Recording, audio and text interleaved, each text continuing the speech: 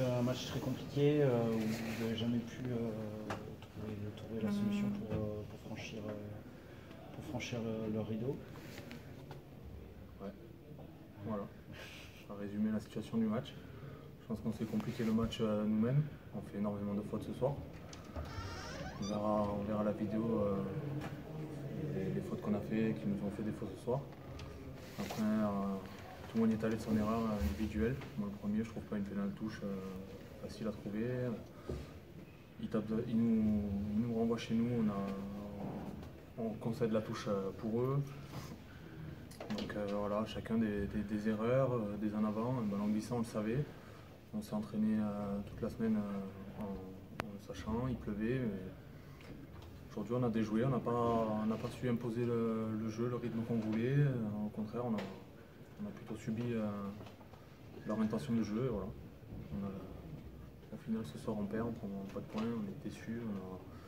On s'est gâché une partie de la saison avec le premier bloc qu'on avait passé, qu'on avait assez bien réalisé, on va dire.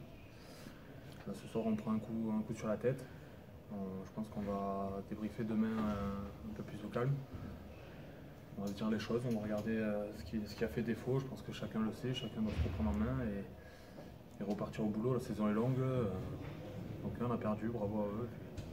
Voilà, on verra. Offensivement, vous êtes trouvé sans solution, on a eu l'impression face à un mur. Ouais, face à un mur comme chaque week-end. Les mecs regardent les vidéos, nous regardent jouer, donc défendent en conséquent. Voilà, ce soir, on a eu une belle opposition. On a surtout tombé des ballons qui nous font vraiment mal à chaque fois.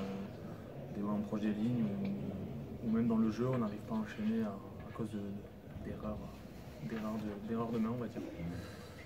Voilà, je pense qu'ils y ont mis de l'envie, ils nous ont fait mal et on n'a pas su réagir pour les contrer.